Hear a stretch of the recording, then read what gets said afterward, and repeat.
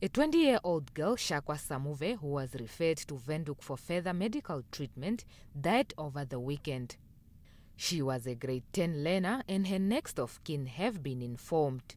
The 4 other learners who died on the spot are 17-year-old Namasi Umusa, who was in grade 9, while 21-year-old Alaska Masule and 23-year-old Timoth Mulozi were in grade 10, and 21-year-old Lipo Mavuna, who was in grade 8. Their next of kin have been informed. 3 of the passengers who sustained serious injuries are still admitted in Katimamulilo State Hospital in serious but stable conditions.